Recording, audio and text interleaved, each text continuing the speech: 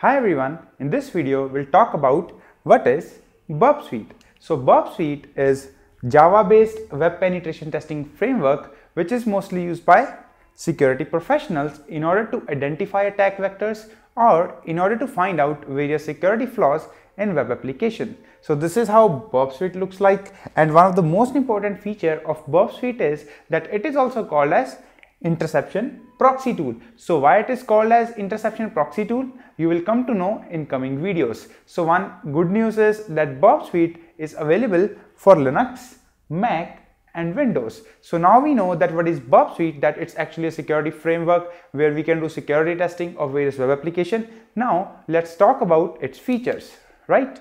So you can see over here, there are some features of BURPSUITE, like we can use BURPSUITE in order to do interception proxy, in order to do automatic security scan. We can actually manipulate HTTP and HTTPS requests, HTTPS headers.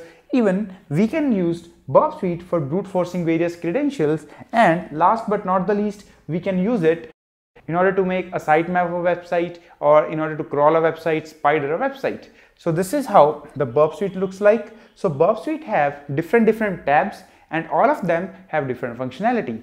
Let's say you can see over here that there is a proxy tab which is used for intercepting a proxy. Here is a spider tab which is used for crawling the website. You can see over here there is one tab called a scanner which actually do automatic security testing of various web application and make a report of it. Then you can see over here there is an intruder tab which is used for brute forcing or just by doing any password authentication attacks. Then you can see over here there is one tab repeater which is used in order to send multiple HTTP or HTTPS requests, and then we can check out that what kind of response is given buying out the server. So you can see over here there is one more tab called as decoder which we can use in order to do some crypto stuff, like you have one string and you want to convert it, or let's say you found one string and that might be a session ID but that is encrypted.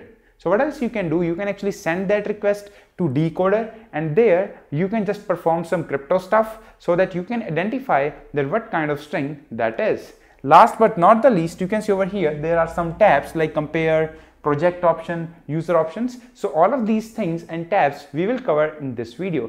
So now I can't stop myself for using this tool. So what about you? So in coming videos, let's explore this tool. Thanks for watching this video.